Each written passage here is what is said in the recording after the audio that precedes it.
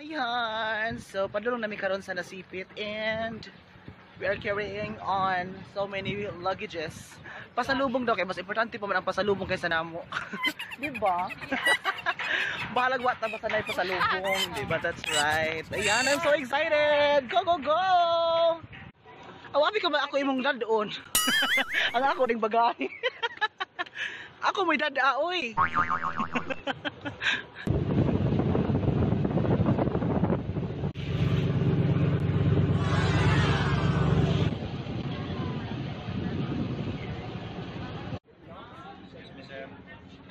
Touchdown na sipit. Sipit. Ayan, asa dito karon? Na Sipit Port. Oh, touchdown. So, maadto mi sa terminal kay maadto mi Manakayan mi padulong sa Butuan City. Are you excited? Yes. Super. Ayan, me too. So, let's go. And hi guys, so we are now here in Butuan and asa ta padung ganito sa Magellan's landing site. Ayan, so excited mi kayo karon nagbaklay mi kay para daghan mig mahapitan ka picture. Sa Masaw na siya. Sa Masaw? Okay, Masaw, Butuan and sa among likod karon ang park, di ba? Palm tree. God going there. Actually kami nagabaklay diri. Ang naka-nice diri sa Mindanao is dako-dako kayo ilang kalsada. Yeah. So mo dyan ay pinakanindot diri sa Mindanao and peaceful man po siya. Well, I can say that peaceful siya kay namin dakang checkpoints and of course we will be filled by the men in black, so nothing to worry about. So karon kami na siya baklay diri and I feel safe. Daghan kaayog palm trees all over the place and daghan pag kaayog fish pond diri no. Yo, bito, dako. So I wish nga I could also catch fishes. So,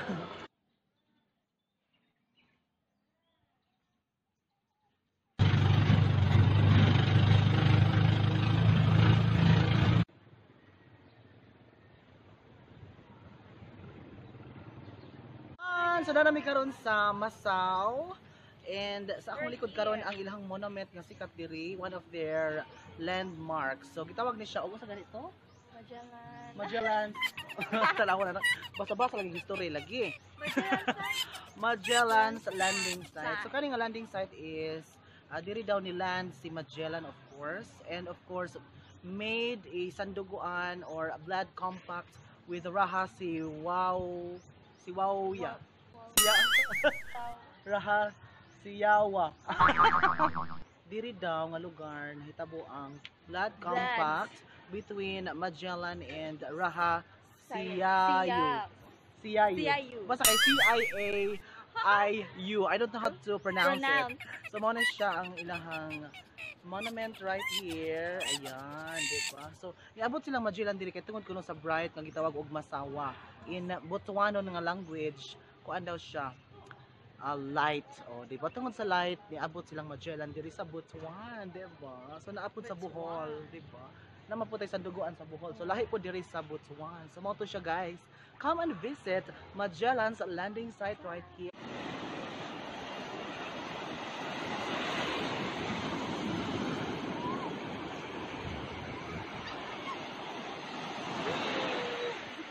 Hi ate. Diba? Tagpila ka rin yung tapok anite? Tag 15? Oh, diba? Alaw, grabe kayo ka barato. Oh my barato rin, guys. gosh. Only in Butuan, barato kayo, diba? Oh, tag 15. 15 ang tapok. Pwede mga kwandos likod, oh. Smile! Okay kayo. Okay. Tod, Brad, tod. Tulod eh. Yan, nag-tricycle mi karon. Among driver nga murag mapulihan ni hatod taon. Kuya, ilis-ilis lang taya. Kamao po ko mo drive ya. Nice bitaw pulinganin no sa kay feeling. Pero sure ko maglisod ko kay lahi man ning murag sidecar ba, murag ba sidecar ba yan ni. Nice noon. Maglisod ko ba kay murag ba ko naanad. Dili jud ka mahagbo. Yung sa may mong na-feel karon nga nakasakay mag-tricycle. First time nimo na. Dili uy kadaghan mo. Kadaghan na di. Mao ba? Sa. Be careful. Medyo 1 hour ni among pagsikat-sikat siguro. Hi! So nami karon sa Nasipit. Touchdown Nasipit! Unsa to gikaon di ay? Nakalamay. Kalamay sumukaon mi sa among kaugalingong dala. Ala, unya may. Kalamay be. Unsa ka man pag unsa ka man pagkuha sa kalamay be? Binaton. Ikaw ati sila be, kamao ba kag kuha sa kalamay? Tan-aw na to. Kalamay eating challenge. Bira-bira. Ilibot na gud ati. Ana be ibira onya libot-libot. Murag dili tagahagna. Pak. Oh, di ba di kalkansis imong pamas. Oh, mo na saktong kalamay. Di ba?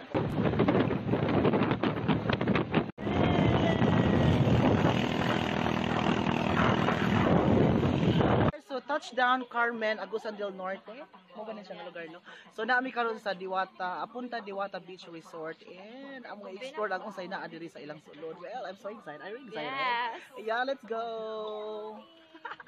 Beaches. So na mga rocky cliff area sa likod and naa diha ang ilang cave sa ilang. So ato atoon guys, let's go. Ay na diri sa sulod ang ilang cave. So tapli na dahil sa dagat ang ilang cave guys and let's go! Ayan, so here's the cave and actually dili siya buhing a cave kay wala siya present sa stalactites and stalagmites but of course daghan kaayog bats diri sa sulod and then the best thing is nice kayong iyang rock formations so mas na-attract ko diri nga side. So nahuman na ta sa ato ang first cave exploration so matuta sa ilahang lain na pud nga cave so part gihapon siya sa Punta Diwata Beach Resort. Let's go. I'm so excited na. Yan, we're on top na so mo transfer mi sa pikas nga cave so basig lahi na pud nga rock formations dito so medyo dako-dako din siya nga lugar. Yan, it's a rocky cliff nga beach resort so kung adventurous ka, mas ganahan dyan ka aning lugar. Ayo! Hala ka, murag nice. Oh my god. Oh my gosh. I hear cricket sounds. Cricket sounds. Oh my gosh. Nay, murag ako din nga bato, oh. Flashlight daw. Bakit flashlight? Ha? Lupad lang paniki. Na, hadlo. Oh my gosh. Murag, dili ato sa disturbuan kay basig maglupad tanang paniki diri na unsaon na. Wala gi-iring. Na-iring. Oh my gosh, sige pa iring-iring na. Among tour guide ah. Oh my gosh. Ano iring no? That's up for our Punta Diwata Beach Resort adventure. So, next we will be going to Jurassic Park. So dito may mag picture na mi dito. Are you excited? Yeah. And so am I. Okay, it's my first time also. Ay, sa imo ha, second time? Second time sa imo ha, fourth time. Fourth time. Okay, so daghang kayong salamat sa mo ang tour guide, chaperon. We're finally here and welcome to Binafor Blue Water. also known as Jurassic Park. So, let's explore the place. Let's go! Grabe kayo ka-blue ang ilang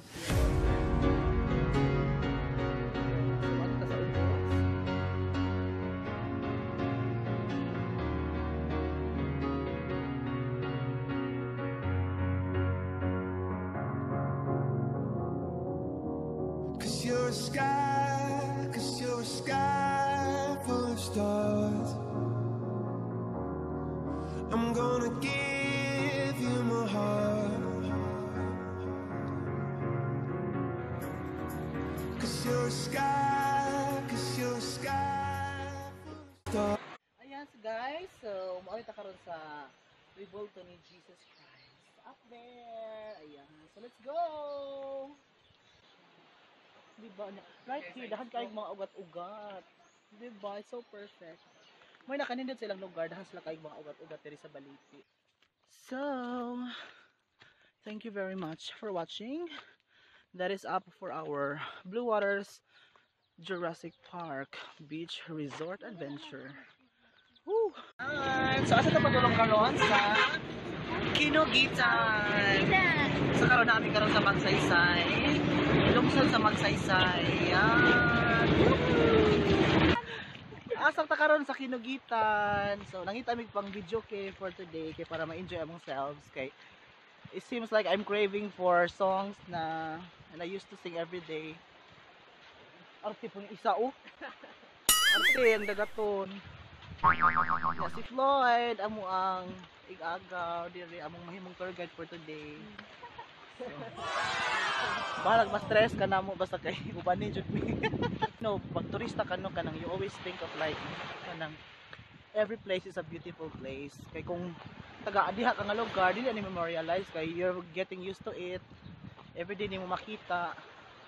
Ayan, and I wish nga siguro mo gusto ko moadto atong lapinig datong islet, but my chaperon right here is dagaton siya, so sige. I-cancel na lang.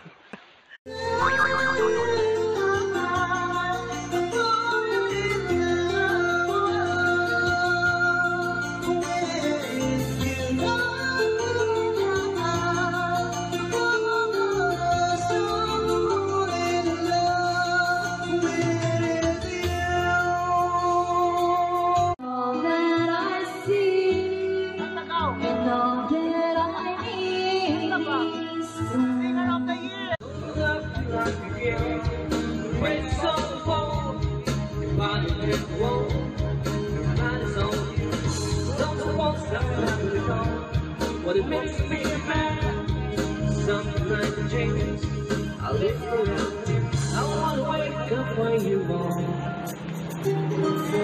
No one see anything at all, so why don't you slide?